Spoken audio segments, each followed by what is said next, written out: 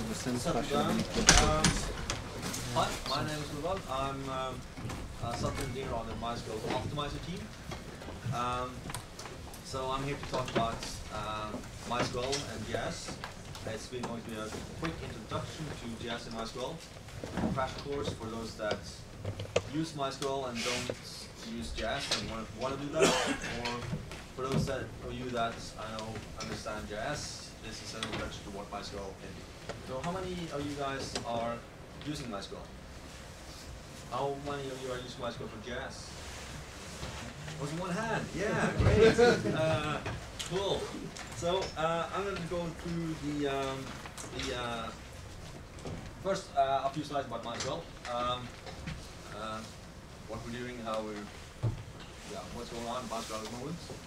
Then some JS basics, really basic stuff. For instance, what is a point?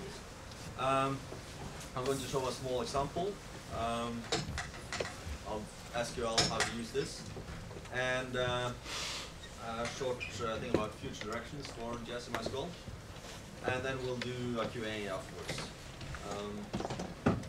So let's just jump straight into it. Mysql is what we like to call the world's most popular open source database. It's very popular in web backends. So if you, almost every website these days have a map. So using Mysql for JS in web maps is kind of the obvious choice in that direction. We've had JS support for many, many years. It's not the most advanced JS support we've had, but we've had something. But with 5.7, we released Mysql 5.7 in October last year. And in that time frame, we really started working on JS. We staffed up a JS team, which I'm part of. The main thing we did in the server, Mysql server, was to actually replace the entire JS engine. We had some homegrown algorithms.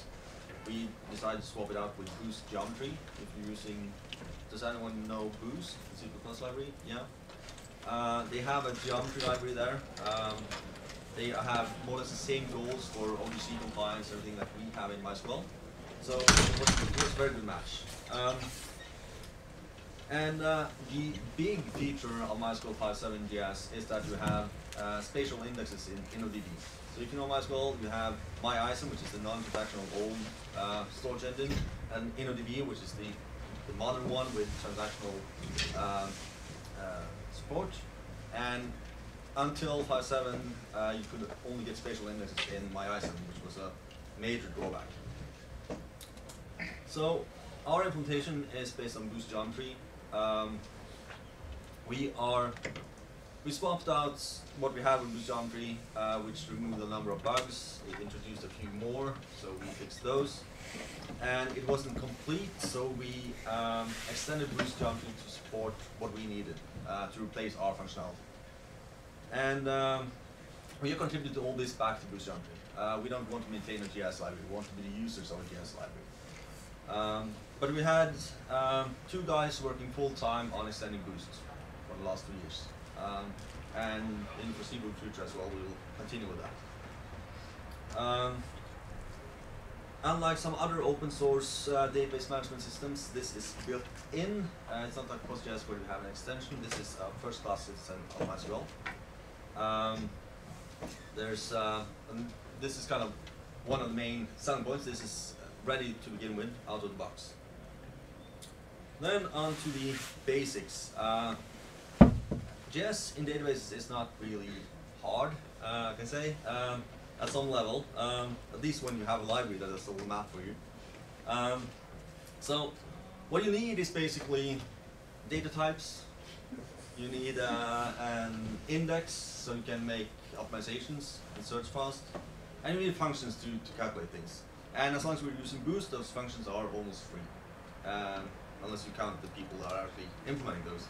But for me, I'm not working on implementing actual math. I'm implementing this in Mysql, so I just see the interface of Boost.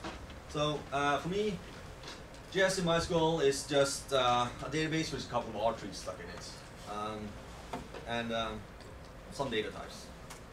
So we support the simple data types from OGC simple features, the basic ones. These are 8 types. It's a hierarchy. So you have a geometry type. It's not instantiable, but it's nice as a column type because you can store all the other subtypes in it. So the 3 basic types are points, line strings, and polygons. I'm going to go through very quickly through all these in the next slides. And we have collection types, generic collection and collections that are type specific. And all our functions support all these types. Unlike some other open source GS databases, we also support geometry collections in all functions.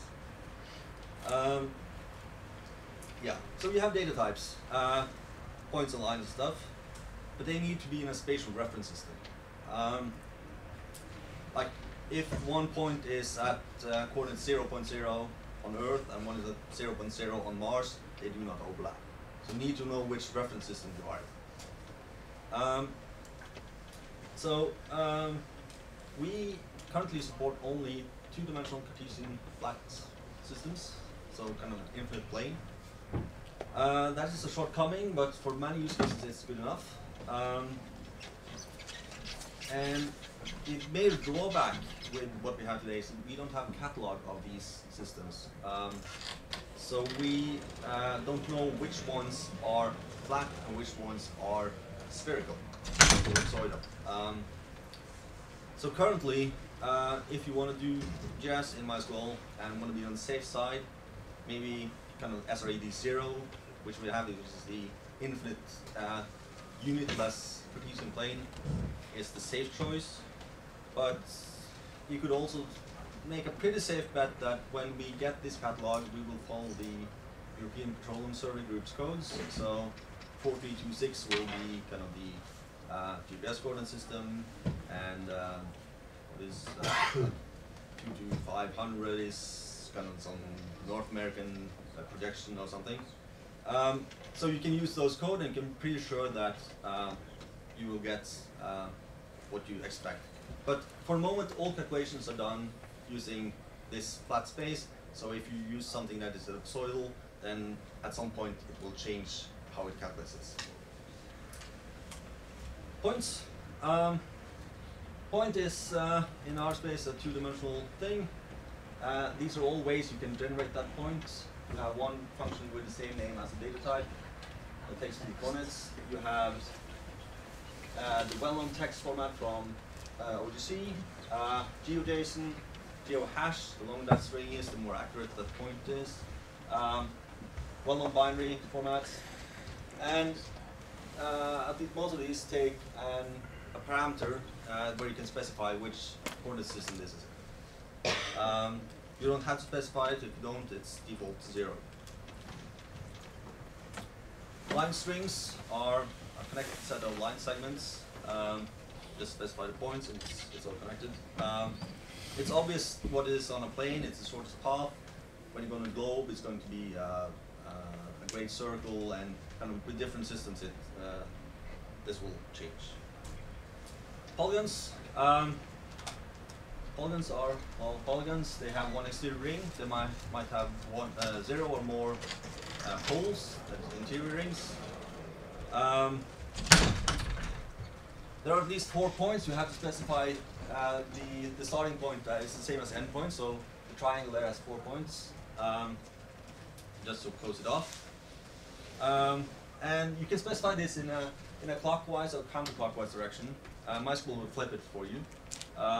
Internally, we're using counterclockwise for the outer ring and clockwise for the inner rings. So you might get a slight performance benefit if you do that as well, but it really shouldn't matter very much. We will auto flip it as needed.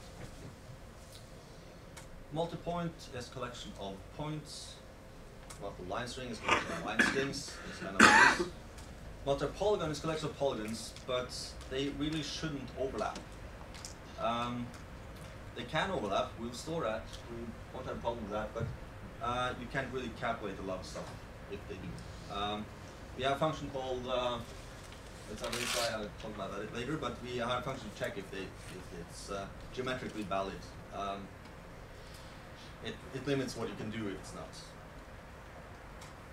So geometry collection is a collection can contain anything. It can also be empty. This is the only type we allow to be empty. I know the ODG standards specify that any of these types could be empty, contain nothing. Currently, we only allow the geometry collection to be empty. So if you have a polygon over here, a polygon here, and compute the intersection, there's no intersection, so you get an empty geometry collection as a result. So the summary, these types contain the geometry and the spatial reference system ID. That is what we store binary in Mysql. All coordinates are double precision coordinates. We can store invalid geometries. If you're unsure if your data is valid or not, you can check it. We have a function to do that. This is all kind of in the normal SQL multimedia standard and in the Open Geospatial standards. Yeah. Then we have functions. They're only defined for the valid geometries. If you try to compute something on invalid geometries, if we detect that, we will give you an error message. If you don't, you might get kind of best effort results, or since our algorithms are assuming that these are valid, you might get a very weird result.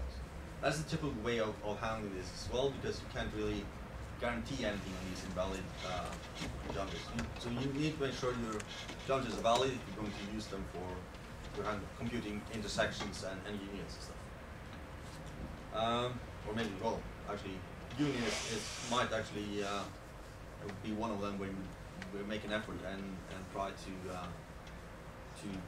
really make a union, because overlapping things are kind of what union handles. And you're not allowed to mix different coordinate systems. We'll just bark at you and say no if you try to compute something with two parameters in different coordinate systems.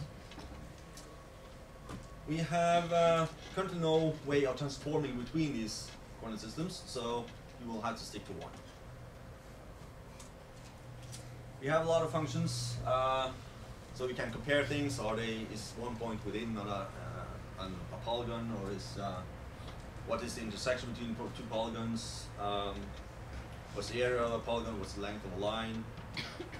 What's the x coordinate or the y coordinate? Or how many objects are in a collection? That kind of thing. We also have analysis functions like centroid or convex hull.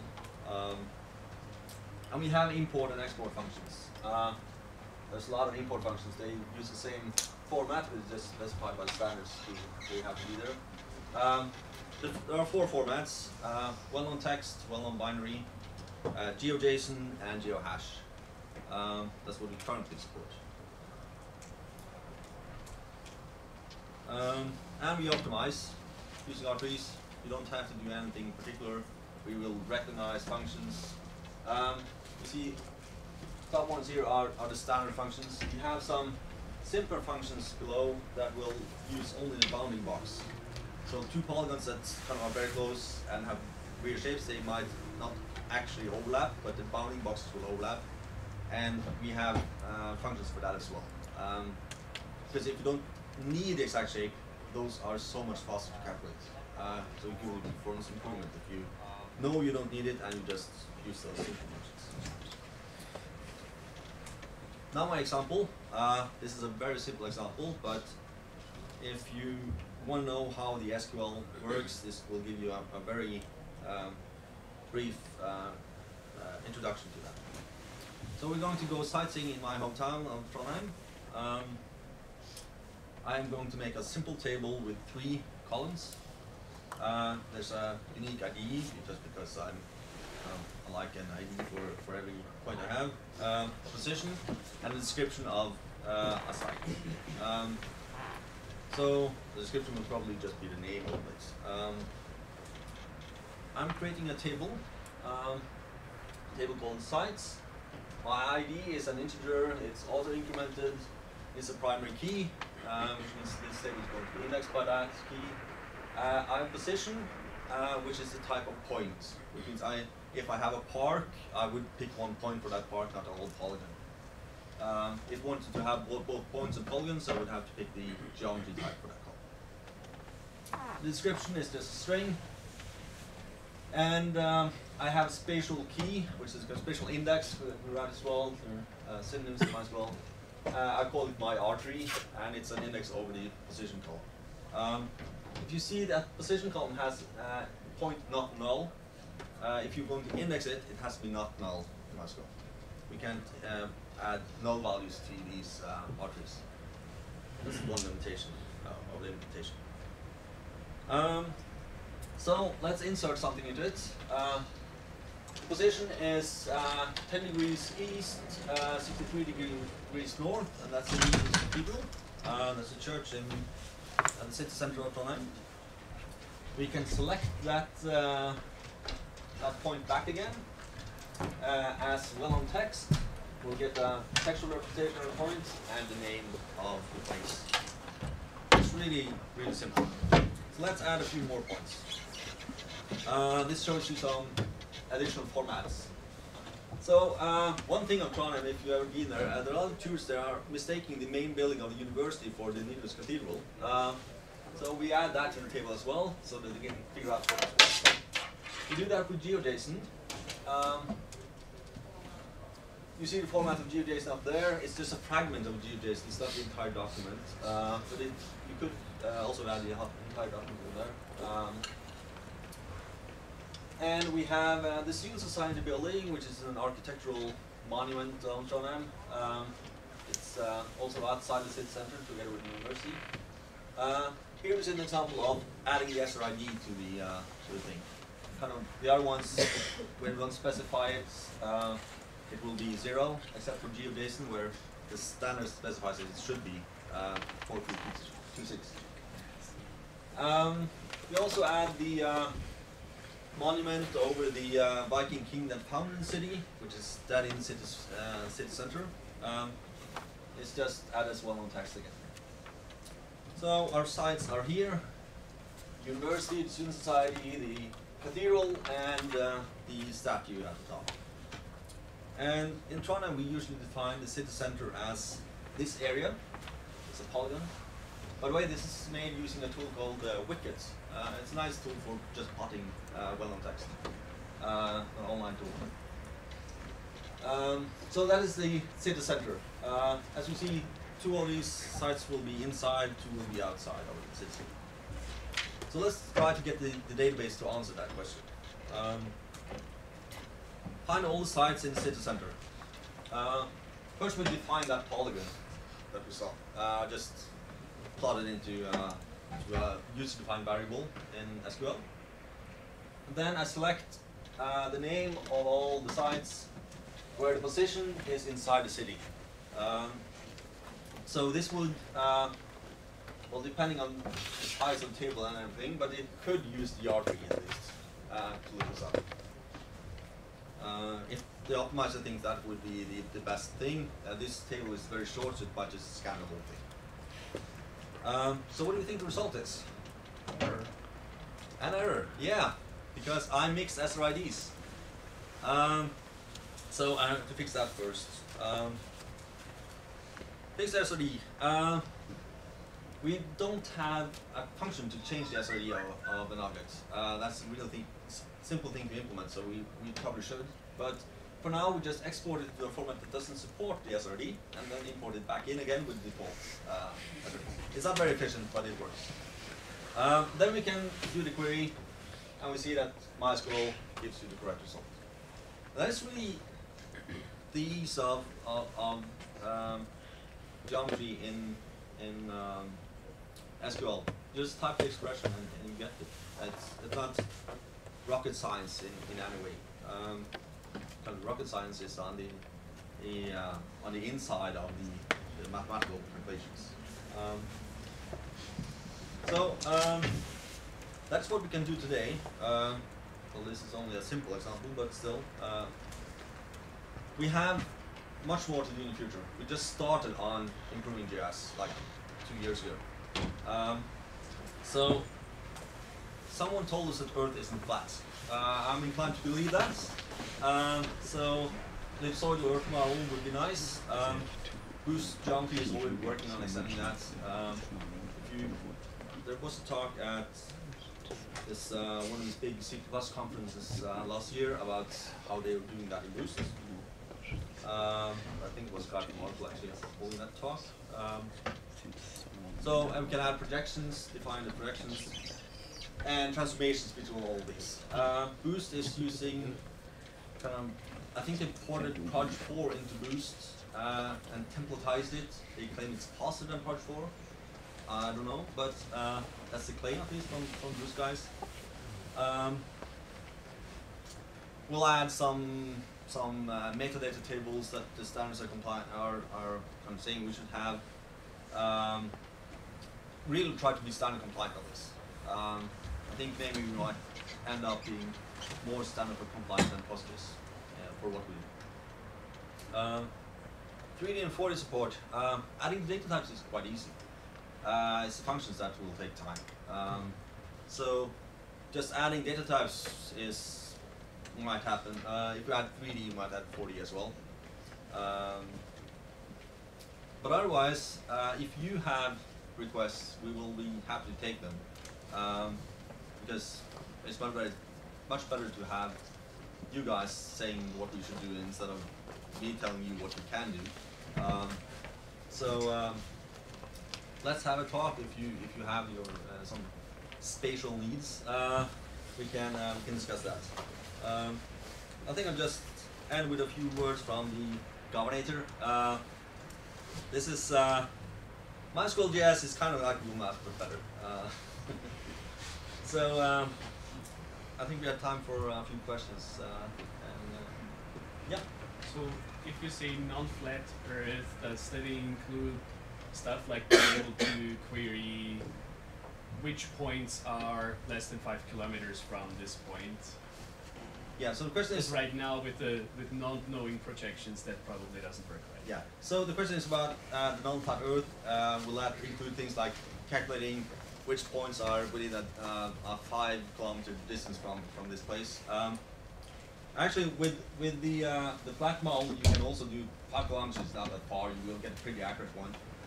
But yes, if you take a point and take the buffer of that, extend that to a 5 kilometer radius, you try plotting that. Well, yeah, try plotting that on the map. You will see kind of an ellipsis.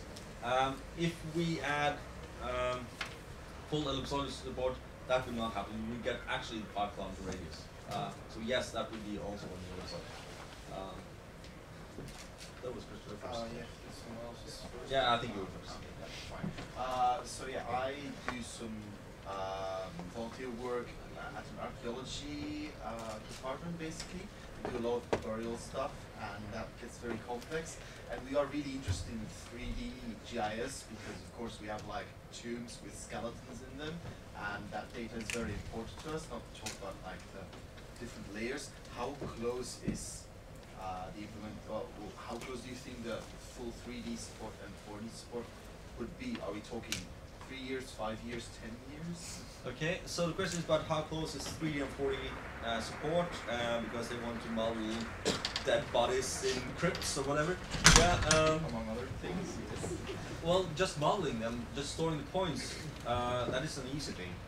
So, do you need more than that? Do you need operations on those? We will mostly be working with areas and then points in them. So where certain finds were found in certain areas, either ground layers or, for example, tombs or stacked tombs, for example. Okay, so you're working in one area, but do you need to kind of find the things that are in a volume, or is it just in a 2D area?